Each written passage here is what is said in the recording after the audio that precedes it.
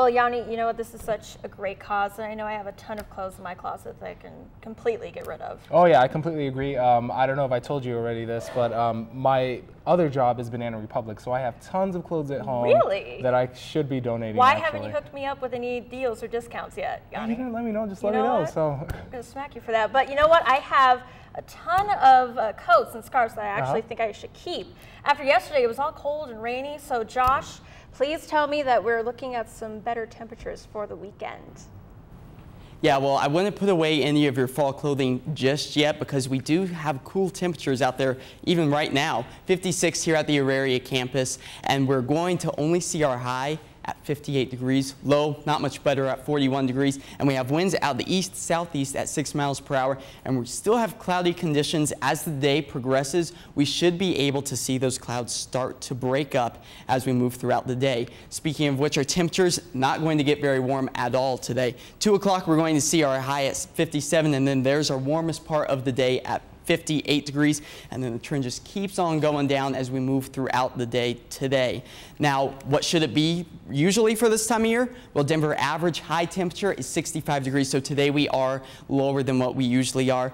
Our snow accumulation for the month of October is 4 inches. So looking at the models, it looks like we might have a possibility towards the end of October sometime of when we should see a big snowstorm maybe hit the Denver metro area. We'll just have to see. Our low temperature for this time of year average is 36. Precip is about 1 inch as well. We saw about half of that just yesterday night, and we could see off and on today and maybe tomorrow morning. And our records much warmer and much colder for the lows than what we're expected to see. But tomorrow, warmer temperatures, 73 degrees for October 11th. Going to be nice fall weather, a lot better than what today is. And our low is expected to be at 48 degrees. And we got winds out the east-southeast at 7 miles per hour. So a perfect day to go out and enjoy the fall-like temperatures. I'll have my extended forecast coming up in a few minutes.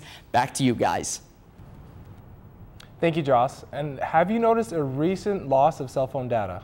We'll tell you what's eating away that precious internet time after the break.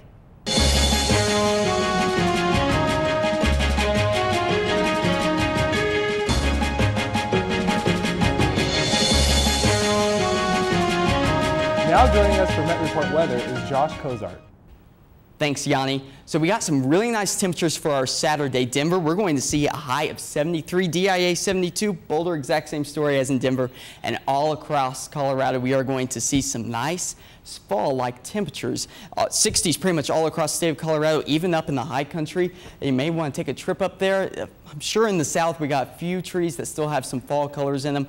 As for the north, pretty much the snow has knocked them out because we saw a little bit of snow 10,000 feet and above last night. Now for Sunday, things are going to change for us in the metro area. We got a cold front that's going to be approaching our area. It's going to drop our temperatures pretty much all across Colorado. Denver's going to see 60 degrees, DIA 56, Boulder at 58 degrees as well. And we could see some showers periodically throughout the day, and also in the evening hours is when we should see the most significant amount of rainfall for Sunday, but nothing like what we saw on Friday.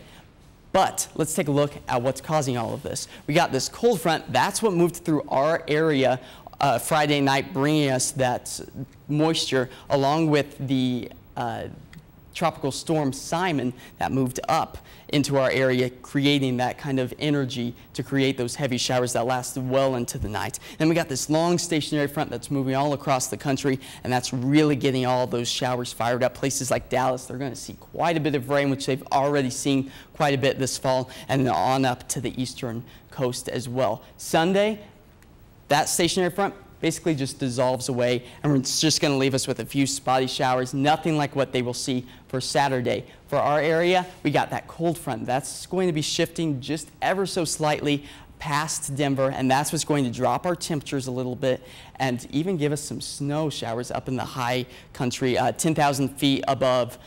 Should have some significant snow amounts, anywhere up to close to a foot in the southern area of Colorado.